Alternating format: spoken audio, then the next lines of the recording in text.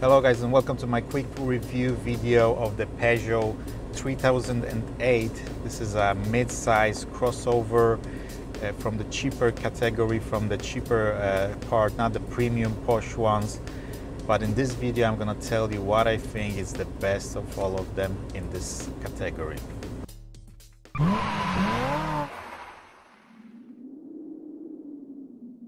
So in this review I decided not to bore you with the typical stuff of practicality and how much, how many trolleys can you fit in, how much baggage, because obviously you can go to the dealer and check it all by yourself, sit in the car, see if you like it, see if it's good enough, see if it's big enough, or measure, whatever you need for your requirements. In this video I'm going to concentrate on the why you should buy this one over some other crossovers in the market. There are many interesting cars in this market. It's flooded now with cars. Probably one of the leaders is Nissan Qashqai, which I had last year for about 2 weeks, and I like the car. There was nothing fun about it. There was nothing special about it. Just a boring, typical car for your daily run-of-the-mill, which is a good car in all aspects. It just doesn't make you smile, let's say, when you get into it. So that's the question I wanted to answer when I was trying this car. I always wanted to drive it. I really think that it looks really funky, really fun outside.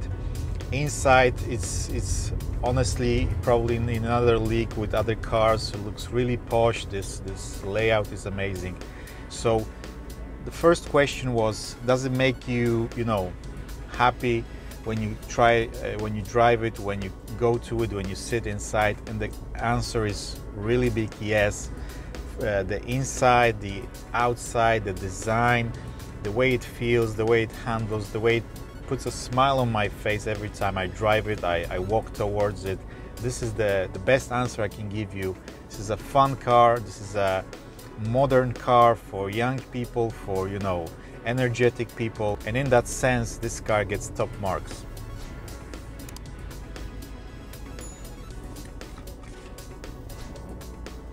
So let's get a bit deeper into that. Number two, why I think it's the best crossover in this class is the interior that I mentioned before. I never sat in one, and to be completely honest, when I did now, car's interior is in a different league. It's very posh, very modern. You straight away notice that amazing steering wheel, and I know a lot of people simply hate it, but I personally love it. And now I had the chance to try it, and guys, I don't know why no other manufacturer is doing flat top, flat bottoms steering wheels.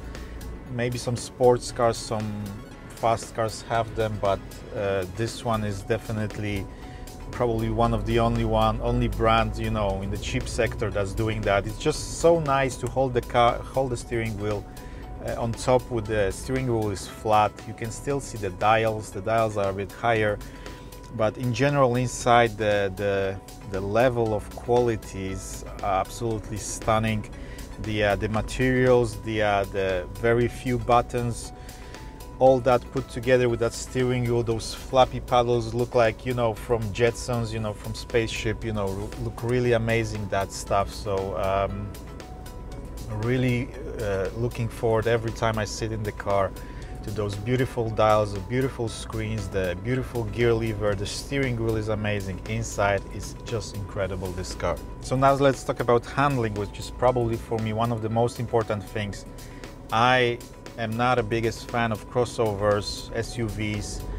The ones that I tried with the Qashqai, with BMW X5, they all lean in the corners. There is no way to cheat the loss of gravity. If you have the weight very high up, the car is gonna lean no matter what you do. I don't care if people say that Porsches are very, great handling. They might have great handling, but you always feel that, because there is no way you can not feel the car shifting about when obviously it's getting into corner. But to be honest, this Peugeot is really composed and really interesting how it handles. You can still feel that the tires are really, big as well, so we've got those balloons that also don't help much, you know, but the way it handles for that kind of car, it's really good. I really enjoy driving it. I can feel that commanding position, being high up above the road, see everything, and still be able to, you know, get into the corners. And it's quite nippy. It's not, you know, something spectacular. I had the Peugeot 308 that you could see the review probably somewhere there soon. In the corner, the Peugeot 308 went like on rails with those Michelin Pilot Sport 4S's tires, and you know, the handling, it went like on rails. Honestly, it was amazing. This one also has Michelin's, but obviously the eco tires for SUVs, for crossovers. And to be honest, I really like to drive it, but you always have to know how the car is gonna be different than a low placed car with a low center of weight. This is not gonna be the same thing. So I knew that, and in the terms of crossover, this is a really good car in my opinion. You can chuck it, you know, over the bumps. As you can see me going over the bumps, it's still, you know, composed, comfortable, nothing happens. And then when you chuck it in the corner, you can feel the lean, but it's not that bad. You can still, you know, position the car as you want it, and it's still gonna do what you ask it, what you ask it to do, basically. And now let's talk about some niggles, some bad points about the car. I struggled to find some. Yesterday I have put half of a huge 3-person sofa in the back, wore small, you know, closet because I was moving stuff, pillows and stuff. This car, honestly, practicality wise, is amazing. Inside, outside, like I said, it's amazing. The small niggles I've got is the fuel gauge, which is apparently typical. No, Peugeots and Citroens will never show you full, even if you know, fill it up to the brim, you know, the diesel in this case. It will always show 1 bar less, even though it's a digital screen, which is really strange. But that's how it works, and basically that's one of the niggles on Peugeot and Citroen cars. Another one is the glove box, which is the similar story that I had on the Peugeot 308, the hatchback.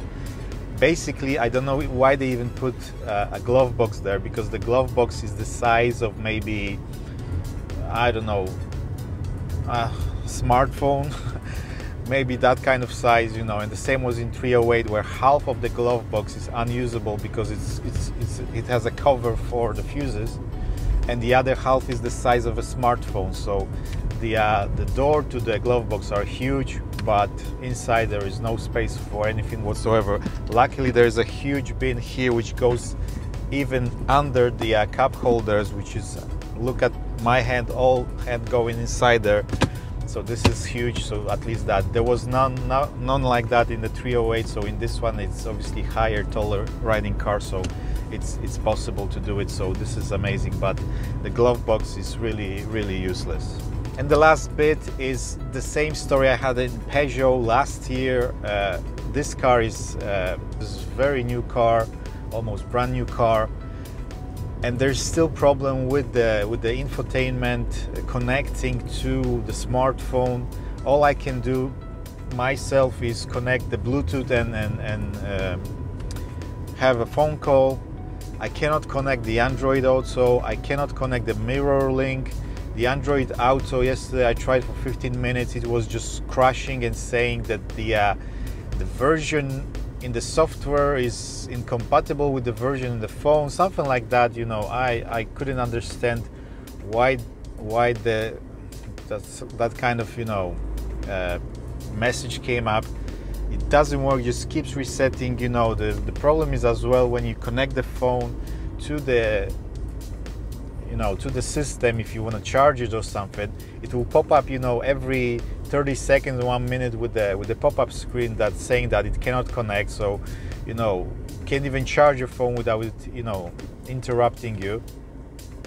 But apart from that, you know, The infotainment is nice, the infotainment is okay, only that thing with connecting to Android Auto, so there is no sat nav in this one, so obviously it has to be only audio, climate controls, and the phone, and some settings for the car. So that's about it for the infotainment system. So to sum it up, guys, I really like this car.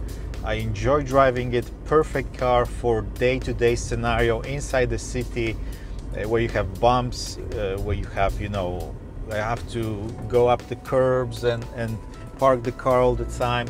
The car is short enough to be able to put it anywhere, long enough to, like I said, transport a lot of stuff. And I really like the car inside, very posh, very modern, the dials, the screens, everything.